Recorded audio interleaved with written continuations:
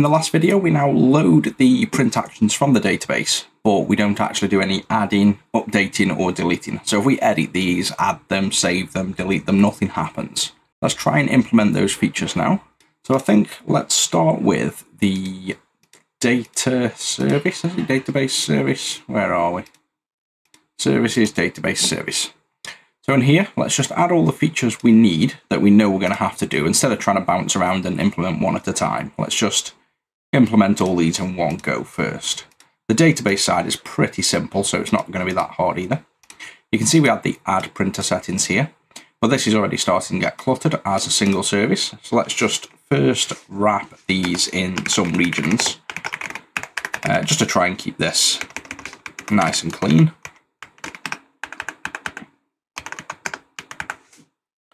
So we'll keep the life cycle there. We'll then wrap each of these. So this will be like settings. This one will be print settings. Oh, and we got the get, I missed that.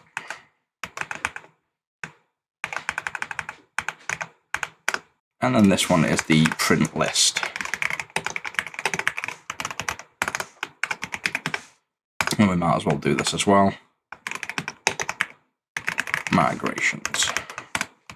And then if you wanted to fully wrap the class, we might as well put this one in members.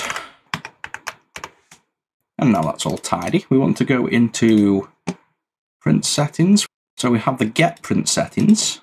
We've got add print settings, which I wasn't sure whether we had or not. Maybe we added that at the last minute, which is actually wrong as well. We don't call it, but we're actually adding the print item, this print list here, not the print settings. So that's actually wrong anyway. That will want to be print settings and print settings. And now we need the update and delete to this function. So we just copy and paste and then change this to update. And then what we want to do is first check if we have the item. The simplest way I think to update these items, especially with it being a small amount, is to simply delete the existing item and re-add it. What you'll find is trying to update and marry up properties and set them all independently, unless you're trying to keep some state in the database so it's larger. I just find it much easier to delete and re-add. So all we'll do is say, if existing item equals underscore context dot print settings, and we don't want the IntelliSense find, that will search the local database entries first in memory. We want to do first or default and look for the ID.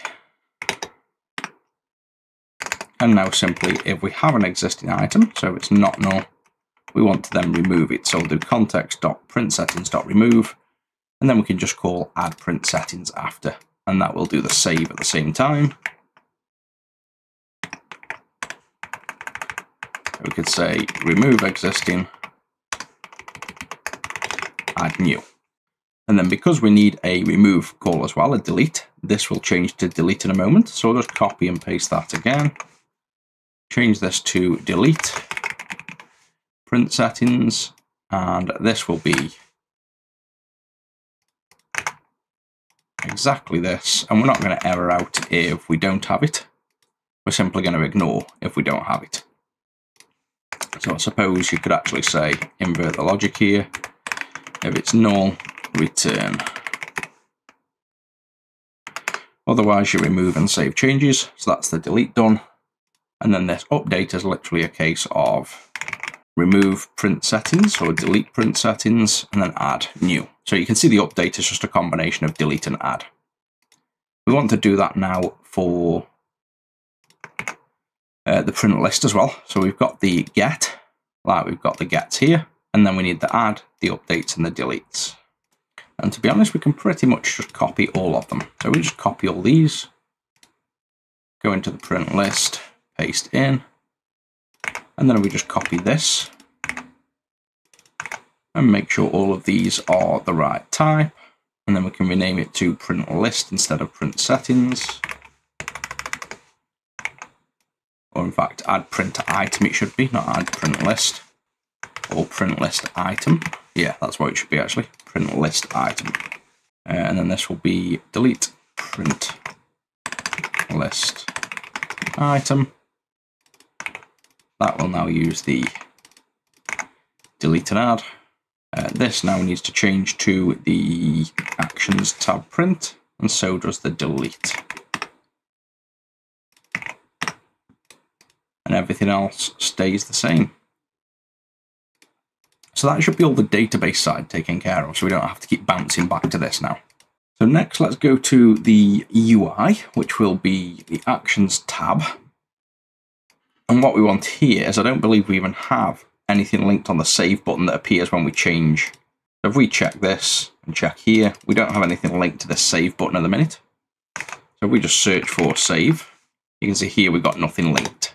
So we're going to do a command binding, and we'll link it to how we have a cancel print item. We will then do an add, or save rather, print item command. And now we need to go and make that actual call. And that will be in the actions page view model. It's the top level that has these calls. We've got fetch, delete, and there we go. We've got a cancel print item. So I'm just going to make a new one here. Private async task save print item async. This is a relay command, and now in here, if let's just do a check that we have something selected or not. So ignore if no selection. That's just in case the UI glitches and somehow we have a save button without a selected item. So we'll just do a plain ignore basically. After that, we have two options. So one is when we've made a brand new item. So we've clicked new print, and then we need to save it and basically create a brand new one. And the other one's update. Now, in theory, at the minute, if we looked at our service for the database, you wouldn't even need an add and an update separately. So if we go to, that's the wrong place, database service, we go to these and say you've got the add, which does adding. You've got the update, which deletes if it exists and ignores otherwise, and then adds. So you could just use a single update, like add or update. But we'll keep the logic separate in case in future we want to log events or do something different when we're updating versus adding. So in here, what we want to do is check if we are, if the selected item is new. So if selected item is new item, and then we want to do a database service.add print list item, and that will be the selected print list item that we now need to convert to a data model. So we haven't done that yet. We'll have to make a toDataModel method. Let's just create a dummy for that in here, and that's what we'll do in a moment. Otherwise, this is an existing item, and we are going to do update print list item. And then finally, because once we've saved, we haven't fetched anything back here, we've committed to the database, and typically what we do is pull back the result in case things change, like the ID's being set, and then update the UI, so update this item with the return value of what comes from this. We could do that, but considering at the minute, I know that when we add them and update them, they're exactly the same, and we already have IDs, because when we create a new item, we set the ID, and when we're updating it, it's already got it. We're going to be slightly lazier here and keep the code simpler. So we're just going to flag this new item as not new because we have now updated it to match. So that will be the selected print list item dot is new. It can't possibly be new now, so we'll always set it to false. And to remove the save button, remember we have to then update the state as well. So not restore state, but we actually want to set the save state because we've just saved. So what this will do now is go into here, pull the state of the object and set it as the new save state, which should now match. So basically saying the value is committed and this is the new saved state, and that will remove the save button. If we didn't do this, then it would continue to show as the save button, as if we haven't actually updated and saved. So I think with just that, we can probably test to see if we can edit and add a new item, I think. So we go to actions now, and if we say do a new one and click save, oh yeah, we didn't do the code. So we've got to now do this to data model, which means converting the view model into a data model. And that's quite simple. We will just do an inline new to return a new item. And then here we just literally copy every value over. So ID equals ID. IntelliSense has failed there miserably. Description equals description, and so on. And that's then all the values we need. And now, hopefully, this works and we can actually add and update values. So if we go again, go to Actions, click New, Save, and no, still a problem. Foreign key constraint failed. Why? What have we missed? ID is ID. Oh, printer settings ID equals 0, and printer settings is not. So we've set the ID to 0 somewhere on the new. So we need to fix that. So in the Actions page view model, let's look for new print. Is it add new print item? There we go. So this is the issue. We were obviously making an ID up here. But this is setting it to say it's actually linked to a printer settings that now we have in the database. It needs to link to a real thing. So what we need to do here, you can see it even says to do. So we want to fetch printer settings, and this is going to be var printer settings equals database service.get printer settings. You'll remember those will always have one. So we can successfully and confidently do printer settings dot first .id, and that will set it. Now, even though the current logic is this should never not return with one item in, if we decided to change this logic, we're also going to break this code in here for no reason. So what you could simply do is say first or default is that, and otherwise it's null, to then not set it basically. And this is then moaning that it's a possible null reference, but that's literally correct. That's what we want. And now it's complaining that it's possible null, but this can be null. So what we probably should do is actually mark this explicitly as nullable, because this literally can be null. I suppose then we don't need to do this. And that's that error gone. And now let's probably delete the database just to make sure that we didn't break anything with code. And now it's nullable. I also don't think we need to even do that because this will just return null. So that's cleaner. And let's see when this makes the database if that's actually still happy, the fact that this property now changes to nullable. It should be, but let's just double check. So it can't open the database, which is obvious. It then remakes the database. We've got the default items, add a new one, save. There we go. So now it's gone off, the button's hidden. And if we go back and in, there's the new item. If we just double check, those entries are in the database now. So we have this one here, there's the new item. So it's added it to the database successfully. So at least we know that bit works. Now, did we implement the delete? I can't remember. I don't think we've linked it yet. No, so we still need to link the delete. See if the edit works.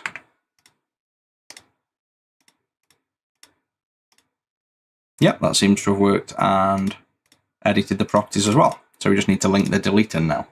Now we already have the delete somewhere in here. So delete print settings, it's not that. Delete print list item, it's going to be this one, I think. I'm going to be in the right place here. Oh no, we're in database service. Let's get to the right place. Delete, there we go. So delete print item from UI, cancel print item. So if we're cancelling a print item, ignore if nothing is selected. If it's new, delete it. Otherwise, restore the state. So that is fine. It's not the cancel. That's literally when we haven't saved and we don't want to save. Here we go. So this one maybe. And this gets called from here. So delete print settings. Delete print profile. Something's odd here. Why have we got delete print settings, which is then deleting print profile? I think something's named wrong here. Let's go into the view. Delete print. So we have delete print item is one command. And delete print settings is another. So this is on this one here. So delete print settings is correct if we delete that. But then why do we do delete print profile from UI when we delete a settings? That surely isn't right. Delete print this is right. It's just named wrong. So this isn't delete print profile. This is delete print settings. So another naming issue. And now we know we want the delete print item. So it's this one we want to alter. And you can see we've got a to do in here. So we can delete this because we are about to do it. And then what we have here is delete from UI. So instead we want to first check if the user selects to delete, because it's literally an option to confirm whether they want to delete or not. And in theory, we probably want to confirm as opposed to actually delete, but we don't really care because if the delete fails, then it's going to be removed from the UI, but still exist in the database. And they just need to reload the page to fix that. So what we want to do is have this return a value, so we know whether they cancelled or not. So we'll change this to Boolean. And then if they cancel, or if they can't find the item, we didn't do anything. If they select to cancel in the pop-up, we still don't want to do anything. And if it all goes through well, we return true. So this is now going to let us know if they actually did remove something from the UI. And so in here now we can say, well, if we did remove something from the UI, now delete it from the database. So if user selected to remove from UI via confirm dialog, then we want to delete from database. And we should already have this call in. So it should be a simple case of delete print list item with an ID, is it? Nope. What did we pass in? The full item. We probably don't need the full item, we just need the ID. So we'll do string ID. Oh, we actually had that there. So that now is easier. And let's update the other delete to do the same. If we have another delete, yep, delete print settings, so string ID. And there we go, there's less requirement to have anything but the ID now.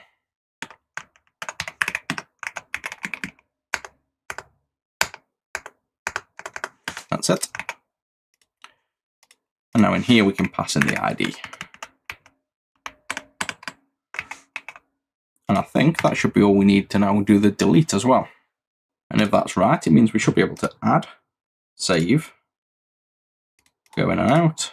Now we have 2, delete, yes, go in and out, and it's gone. Delete no, and it stays. Edit the item.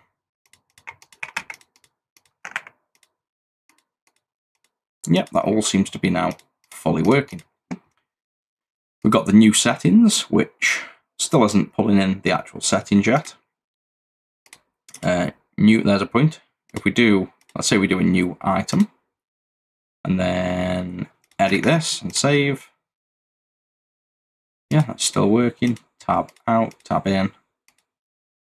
Yep, so all we need to do is fix this page now to have these actually loading in, as well as fixing this pop-up and adding the same save and delete to this element here. Once we've done that, this entire print page and settings page are then all linked in with the database and get stored correctly. And we can move on to all these other tabs then. These should really flow fast because we've done all of the framework now to be able to just make UI and bind them in really fast. So each of these pages should be pretty smooth and quick to do.